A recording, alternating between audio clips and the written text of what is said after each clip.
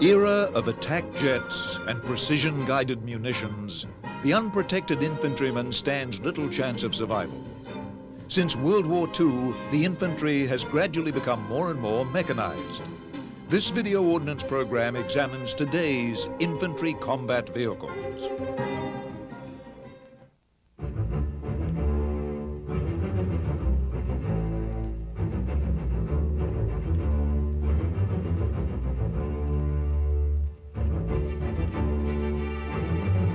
Land warfare in World War II was dominated by the tank. Tanks defined the speed and momentum of land combat. When tanks had first appeared on the battlefield in World War I, they posed no difficulties for the foot soldiers. The early tanks were slow, hardly faster than the walking speed of the infantry. But by World War II, tanks traveled at speeds up to 30 miles per hour, nearly 10 times faster than the infantrymen. The early failures of tanks in the First World War were largely attributable to the separation of the tanks and infantry. Working in conjunction, they were a powerful combination. Fighting alone, they were isolated and weakened.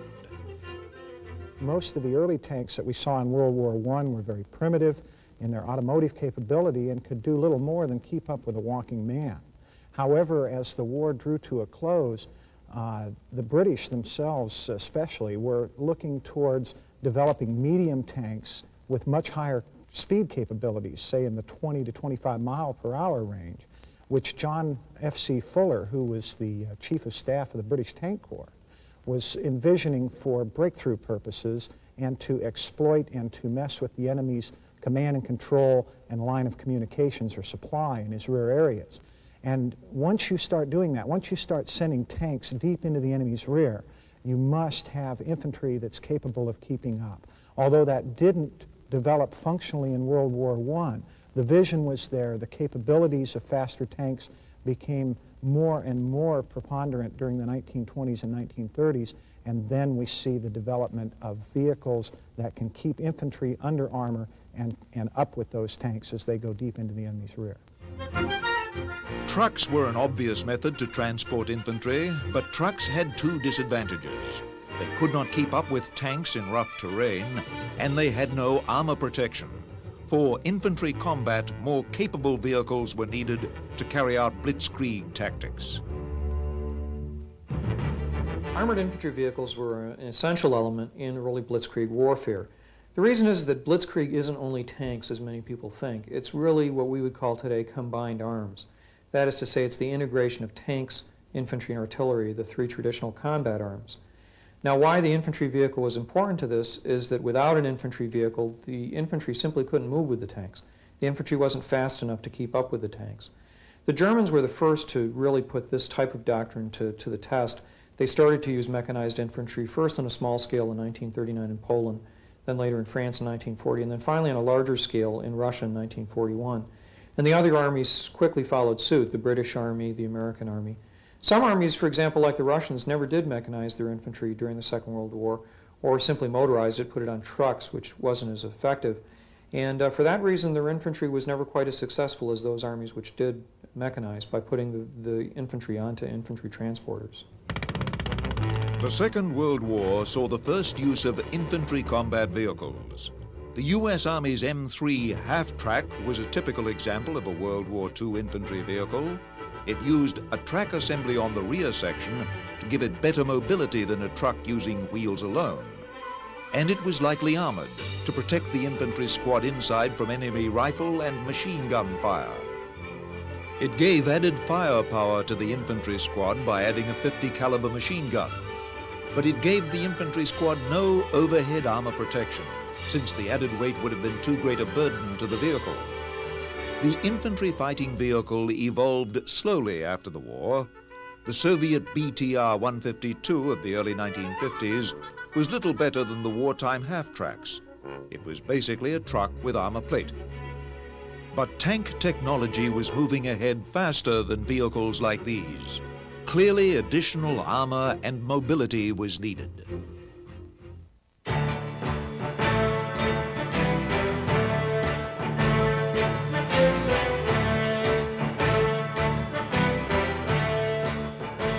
1950s, a new generation of infantry vehicles emerged called APCs. APC means Armored Personnel Carrier. The United States Army's M113 was typical of this type of vehicle. They were fully tracked with more mobility than half-track vehicles and were fully armored, giving the troops more complete protection. I think more than anything it was lessons of the war, as well as the fact that you are looking at trying to come up with an armor envelope that's going to protect your crewmen and your infantry from shrapnel, from air bursts, that sort of thing. That gives you a complete armored envelope. Going to the full track gave them a much better off-road capability than the half-track design did. And let's face it, with full track versus half-track, on road you really don't have that much difference in capability. But with the wheel, you're subject to tires getting punctured and to the fact that you're going to have less off-road capability without the full track. So the decision was made to go to the full track design. The basic role of APCs such as the M113 is to bring the infantry squad forward with the tanks and then dismount the squad and let them fight on foot in the traditional infantry fashion. The M113 was the most widely produced American armored vehicle of all times, with over 70,000 manufactured. It is used not only for transporting infantry, but in many combat support roles as well, such as its use as an ambulance to carry wounded troops.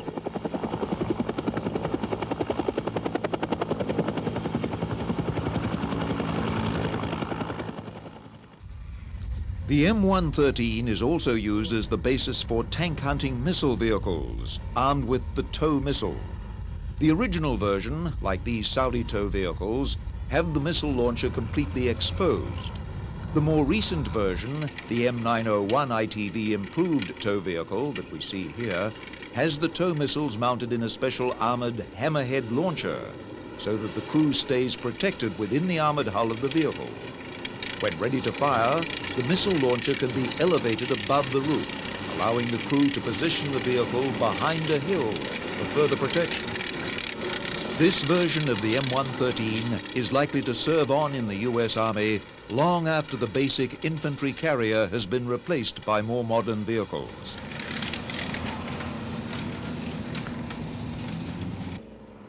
The M113 has been widely exported around the world. In the recent Gulf War, it not only served with the United States Army, but with the armies of other coalition forces, including the Egyptian and Saudi armies.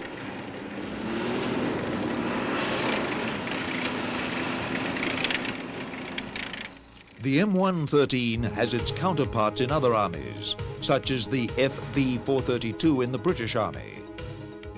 The Chinese equivalent of the M113 is the Type 534 infantry transporter. It is roughly the same size as the M113 and very similar in shape. During the Gulf War in 1991, Chinese Type 534s were the most common infantry vehicle in the Iraqi service, such as these vehicles knocked out in the Battle of Khafji. The most challenging requirement for infantry vehicles comes from Marine units. Marines not only need transport across terrain, but also need transport across water as well. The US Marine Corps pioneered amphibious infantry vehicles, which they call Amtraks. The current design, the Amphibious Armored Assault Vehicle 7, was first used in the early 1970s and has been modernized since then. It is larger than the Army counterpart, the M113. Size is necessary, since large size means greater buoyancy in the water. The AAV-7, although it's made of aluminum armor, easily floats even in heavy surf conditions. Its propulsion in the water comes from water jets located in the rear of the vehicle.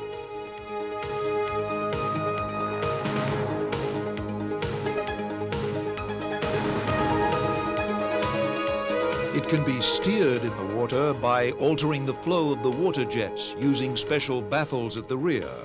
On land, its propulsion is conventional tracks. The AAV-7 can be launched from amphibious warfare ships lying offshore. The vehicle is closed up to prevent the waves from entering the fighting compartment.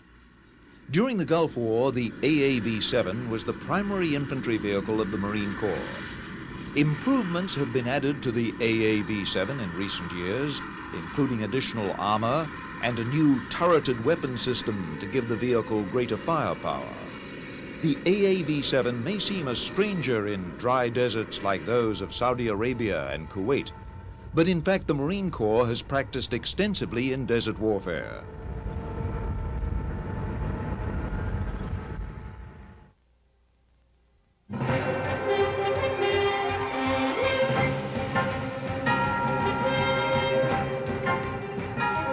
Although tracked vehicles offer better mobility than wheeled vehicles, it is not the only approach to transporting infantry.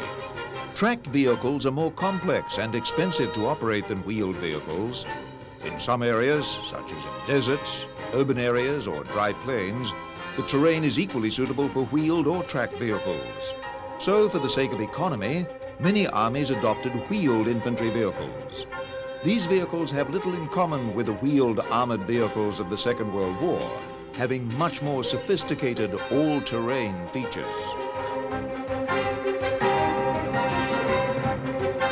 A good example of this type of infantry vehicle is the South African Rottle infantry carrier. The Rottle operates in a dry terrain where mud and snow are not a problem. As a result, a wheeled layout is more economical than a more complex and expensive tracked layout. The Rottle has several other unique features. In the fighting between the South African forces with the armies of Angola and Cuba, mines have been one of the most common threats to armored vehicles. The hull of the vehicle has been designed to better withstand mine damage than conventional armored vehicles.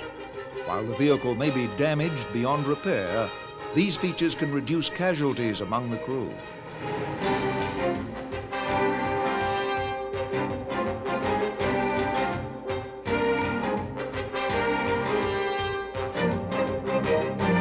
There are several variants of the Rottle which provide additional firepower to the infantry, including a 60mm mortar and a heavily armed 90mm gun version. Many European armies also find wheeled infantry vehicles to be a practical solution for some missions.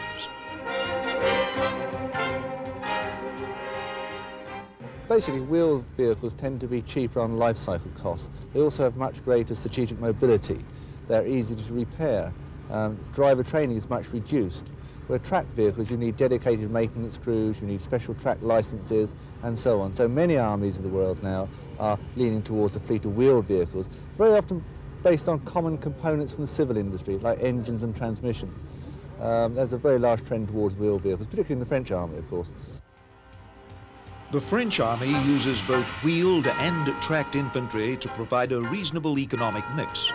The French Army's tracked infantry vehicle is the AMX-10, while its wheeled infantry vehicle is the VAB.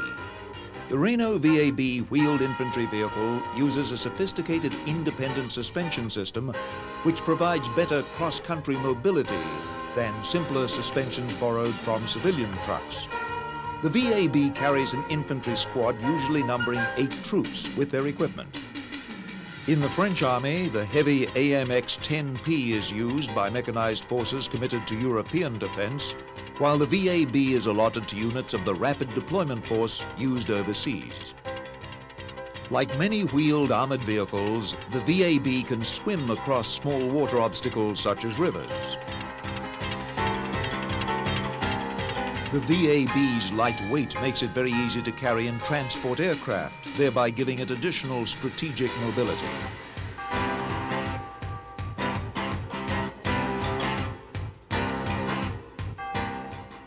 The VAB has also been extensively exported and saw combat duty during the Gulf War in French and Qatari service.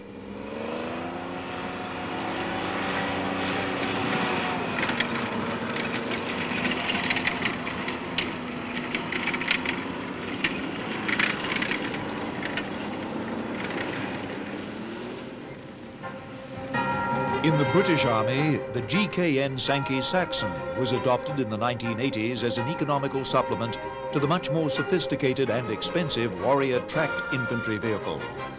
The Saxon is a very elementary infantry carrier, offering its troops basic armored protection and mobility. Sophisticated wheeled suspensions can rival tracked suspensions in cost.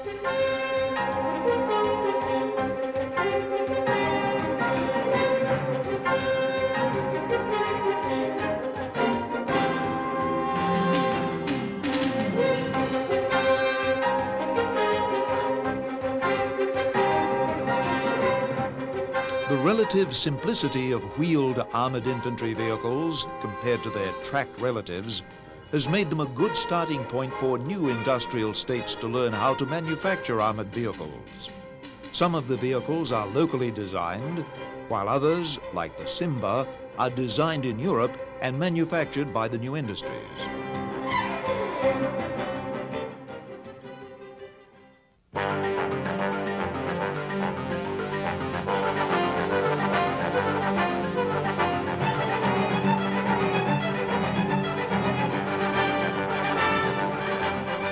In the mid-1960s, a new approach to infantry vehicles began to emerge. The Soviet Army, convinced that modern land warfare might involve nuclear weapons, began designing an infantry vehicle which would allow the troops to fight from inside. The reason for the development of the BMP had a lot to do with changes in Soviet doctrine that were taking place in the late 1950s and early 1960s. The Soviets began to believe that the battlefield in Central Europe would probably go nuclear very quickly. It would not be a conventional battlefield. That means that the infantry couldn't survive on the battlefield unprotected due to the radiation hazard due to the blast effects. And so what was needed was some method to allow the infantry to fight on the battlefield and yet be protected against this nuclear threat. And the means was the infantry vehicle. The advantage of the armored infantry vehicle is that the armor essentially protects the infantrymen from the hazards of radiation and the hazards of blast. Now the problem is if they had simply used the earlier generation of infantry vehicles, which had no firing ports and had no weapons, they would essentially just be moving around in tin cans. They have no ability to fight. So the second important innovation that the BMP, that the early infantry fighting vehicles added, was the ability of the infantry to fight from the vehicle, to give the infantrymen inside the vehicle firing ports so that they could fire their rifles outside the vehicle. And at the second time, there was an acceleration in the firepower of the infantry squad by mounting a heavier weapon on the vehicle. In the case of the BMP, it was a 73mm low-pressure gun and an anti-tank guided missile. The BMP-1 was the first of the new infantry fighting vehicles, or IFVs. Each infantryman had a small firing port through which he could fire his rifle, and the vehicle had a small gun and an anti-tank missile to defend itself against enemy tanks. The German army had always been a proponent of heavily armed infantry vehicles, even its first post-war vehicle, the HS-30. In the mid-1960s, the German army began development of a new infantry vehicle, the Marder. Like the BMP, the Marder also allowed the crew to fight from inside. The main vehicle weapon, though, was not designed to fight enemy tanks. The Marder is armed with a 20mm automatic cannon. The Germans felt that the tank fighting should be left to the tanks. The gun on the Marder was intended to fight enemy infantry, in buildings, entrenchments, or light armored vehicles. The Marder was the first infantry fighting vehicle adopted by NATO. It symbolized the continuing pioneering German role in infantry mechanization. It took nearly a decade for other major NATO armies to follow the German lead.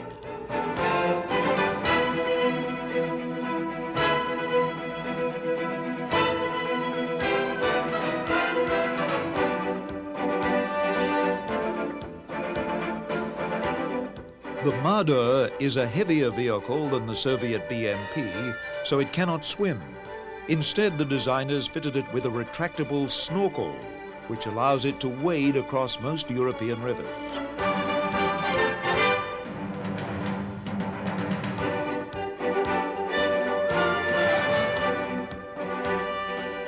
Like most infantry fighting vehicles, the Marder is cramped and noisy inside. Many infantrymen appreciate the armor protection such vehicles offer, but they exit the vehicle with some relief.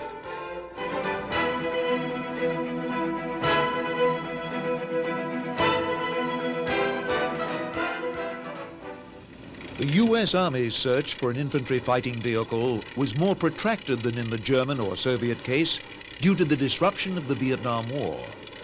In the early 1970s, it began searching for such a vehicle. FMC Corporation, which designed the successful M113, developed further evolutions like the one we see here. These had a turret as well as firing ports for the troops. Although such a vehicle had distinct advantages over the older M113, it was still not enough for the U.S. Army. Well, I think the big catalyst here is the development of the M1 main battle tank. Here we've got a vehicle that has a tremendous off-road capability, cross-country, shoot on the move, at speeds in excess of 30 miles per hour. And the M113, our standard vehicle up to that point, just wasn't capable of keeping up with the M1 tank. And so consequently, we looked for another design that automotively would be able to keep up with the M1 series of vehicles, and also to give them the same capabilities that we've been seeing in the infantry fighting vehicles developed in the Soviet Union and Germany and England. And so we come to an agreement to produce the M3 and M2 series, Bradley series of fighting vehicles. The Bradley offered three critical improvements over the earlier M113. It was fast enough to keep up with the new M1 Abrams tank in combat conditions. It represented a fundamental leap forward in firepower, and it was more heavily armored than any previous infantry transporter.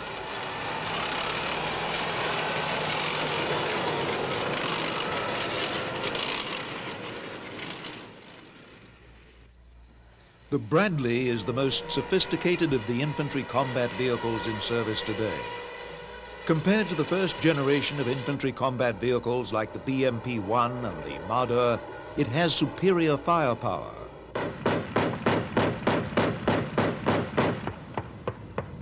The 25mm Bushmaster cannon is not significantly more powerful than the cannon on the Marder, but its fire control system makes it much more effective.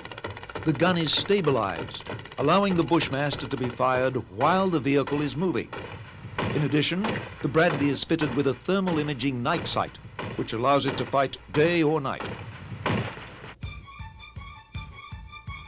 Such weapons represent a general trend in the evolution of infantry firepower. Since World War I, the infantry squad has grown smaller, but its firepower has grown immensely. In the First World War, a typical infantry squad was 20 men or more, armed only with rifles. An infantry squad in a Bradley has 7 men, 2 of them armed with squad machine guns, and the rest with assault rifles. In addition, the squad can carry a Dragon anti-tank missile, as well as other weapons such as anti-tank rocket launchers.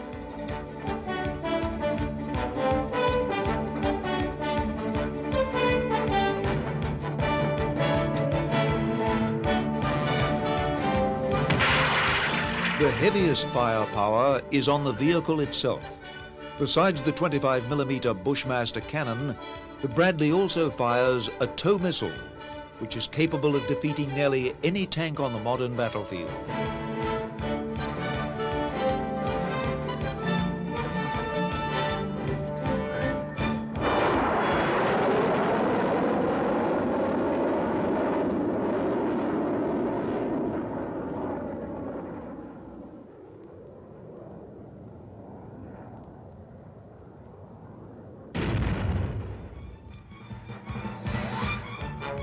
There is some controversy among infantry forces whether such missiles are essential to armoured infantry vehicles. In the British case, the answer has been no. The British Army developed its own infantry fighting vehicle, the Warrior, after the Marder and Bradley. The Warrior differs from current infantry fighting vehicles in 2 respects. It does not have firing ports for the infantrymen, nor is the basic version armed with an anti-tank missile. Its primary weapon is limited to the 30mm Radin cannon in its turret. Some infantrymen argue that heavy anti-tank firepower distracts the infantry squad from their primary missions. They believe that tank fighting is best left to the tanks. The Germans have reconsidered their views on infantry anti-tank missiles and now fit the Milan anti-tank missile to their Marder infantry vehicles. Even the Soviet Union has followed the American and German approaches on vehicle armament with their BMP-2 infantry fighting vehicle. The BMP-2 differs from the older BMP-1 by substituting a 30mm automatic cannon for the old 73mm low-pressure gun. This weapon is very similar in performance to the Bradleys or the Warriors guns.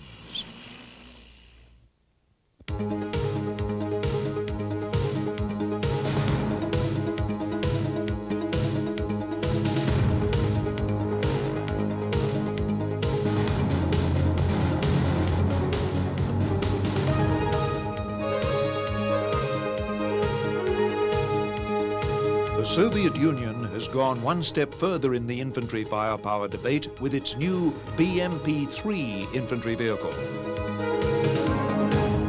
First deployed in 1990, the BMP-3 not only has a 30mm gun like other infantry vehicles, but a 100mm gun, giving it firepower almost equivalent to that of a tank.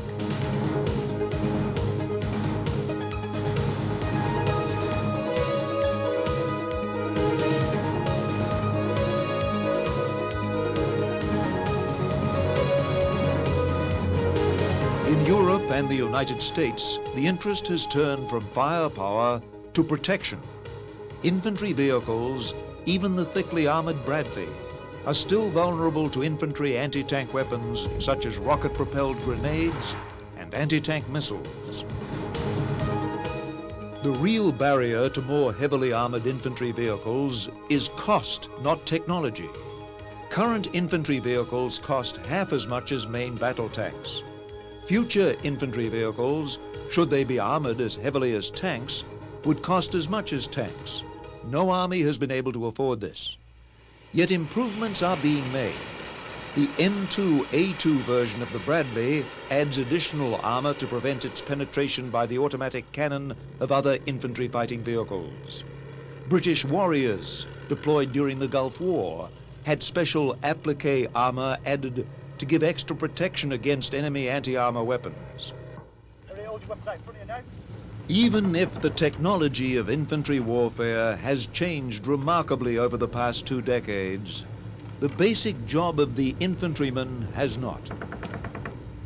The infantryman may now ride into battle, but he is expected to retain all of the traditional fighting skills of earlier foot soldiers.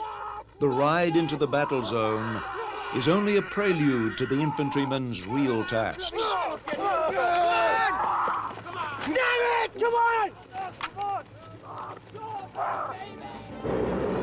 Technological changes have allowed the infantryman to survive on the modern battlefield. But no doubt many new challenges lie in store for the infantry's combat vehicles.